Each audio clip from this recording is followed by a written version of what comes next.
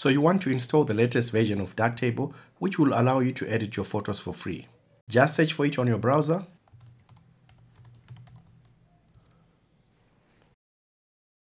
Or simply go to darktable.org, which is the Darktable homepage. Once there, click on the install menu, and this will give you the various install options. Here you have to choose the one that goes with your computer. If you're on Windows, choose the win64.exe. If you're on a Mac with an Intel processor, choose the x86_64.dmg. And if your Mac has Apple Silicon, choose the rm64.dmg. When you click on the right option, it will start downloading.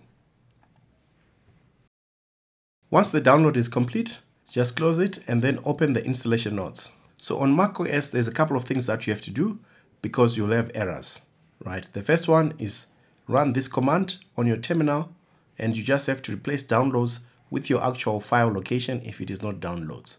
So I'm just going to copy this,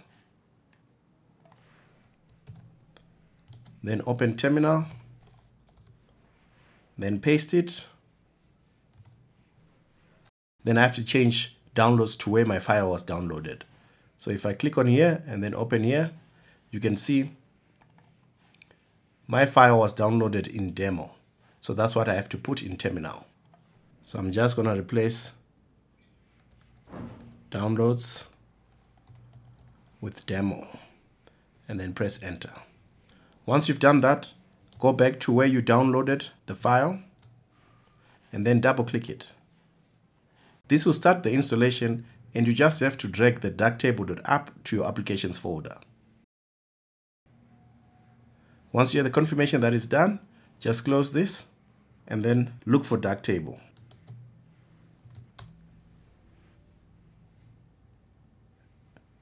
If you're like me, like right now, it didn't open, just make sure that you don't have any USB-Cs on your computer that may be messing up with loading Darktable. You can always plug them in when Darktable is opened. And there it is. So now if you close this, search for Darktable, it will open up. So this is how we install Darktable on a macOS device.